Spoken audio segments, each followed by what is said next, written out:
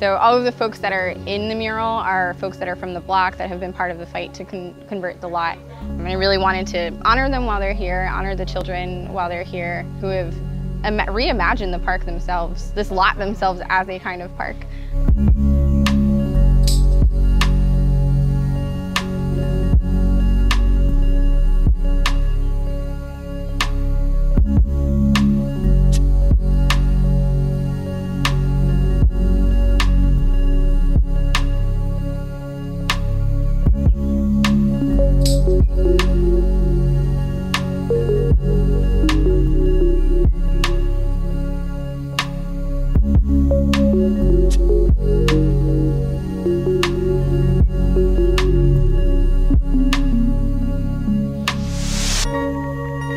Hi, I'm Eleazar, one of the artists for the Beaver Street mural. Me and Salina are so diverse in our artistic ways. Even just our techniques on this mural will give it a nice aesthetic to it.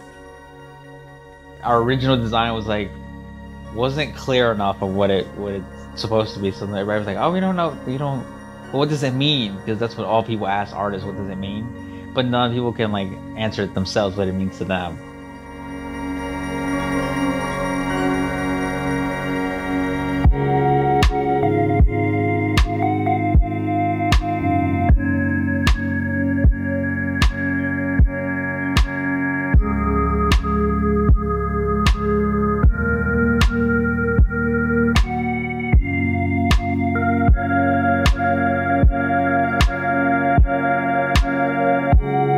Eli and I started with this idea of liberty and justice and thinking, how can we reimagine liberty and justice as sort of the women of color that have been holding down the community in this neighborhood, the Black and brown women that have been working really hard for the future generations on Beaver Street and in Lancaster City.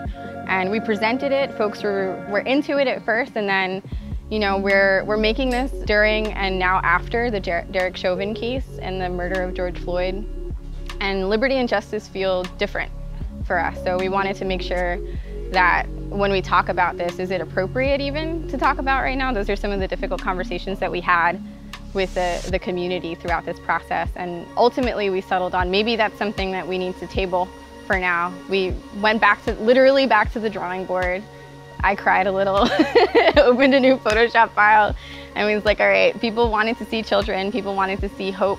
They wanted to see people in the neighborhood honored, more flowers, more life that's kind of missing right now as a way to sort of manifest what the park will look like and what it'll do in the future.